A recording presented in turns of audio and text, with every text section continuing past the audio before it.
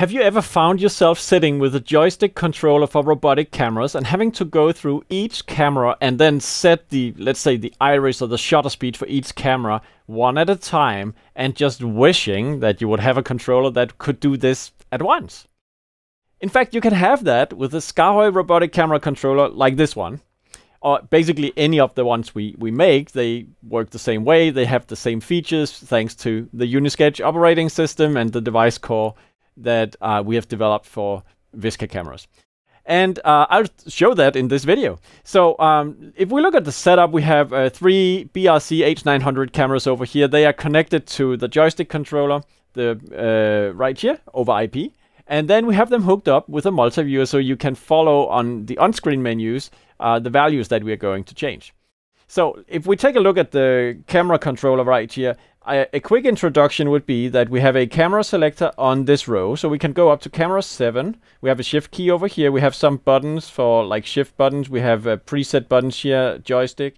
This is the focus button. And we won't touch much of that today except the camera selector.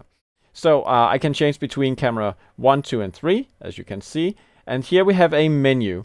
So currently we have selected the first part in the menu, which is the exposure mode. And we see it's in manual mode. We have iris, shutter speed, and gain shown in these tiles. If I press the button, then you'll see secondary options for exposure mode. And as I press it repeatedly, you can see I go through these. Actually, if I change to one of the other modes, like iris, you'll see as I go here, I have sensible options like I can change the AE speed, exposure compensation, automatic gain control, and the limits and all these things very neatly organized in this menu. And if I press these buttons, you can see kind of the same thing going on. For instance, let's take the matrix. So matrix is off, all right. If I press this one, you can see the various parameters that belongs to matrix.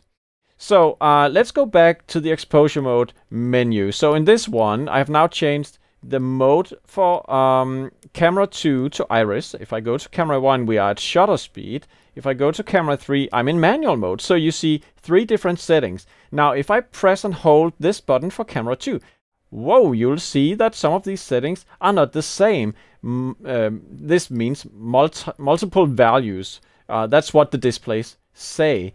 And now what I could do is to change the value of the manual, the exposure mode to manual for both camera 2 and 3 by changing to this, and then I press and hold to confirm.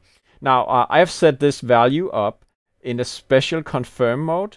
In other cases, as I turn the knob, it's just changing the value, but in this particular case, it's a configuration. I've set it up in confirm mode, so I have to hold it.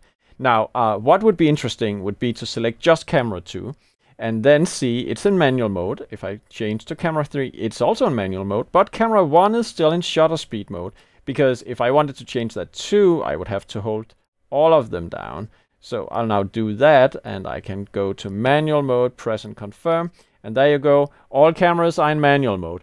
And if you follow closely, you can see this in the multi-viewer with the on-screen menu. You can see this setting changed there as well.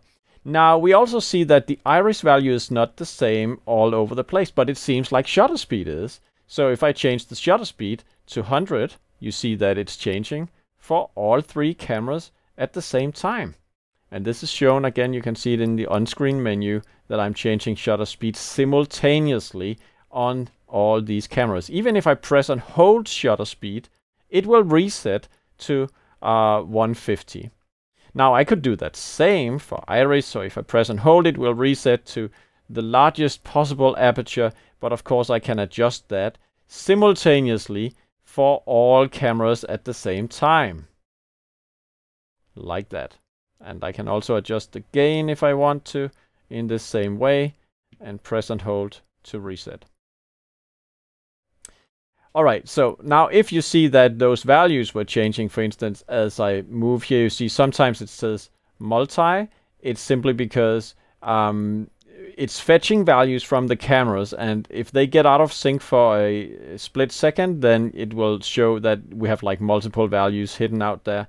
But in fact, this is it. And also this knob is currently set up to rotate over a number of values, which is why it's kind of going over and over again. So that was part of the test configuration I made. But the point should be proven that we really have a powerful tool here where all these things are selected at once, and I can reset values like that. So now the matrix has been offset. If I press here, you see those, yeah, that's not relevant values, but I can turn detail off for all cameras at the same time, and so on.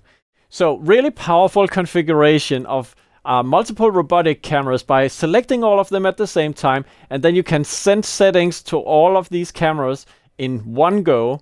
And you can also, by selecting the cameras, you can have it confirmed on the display that the same value is in fact embedded on all of them at the same time.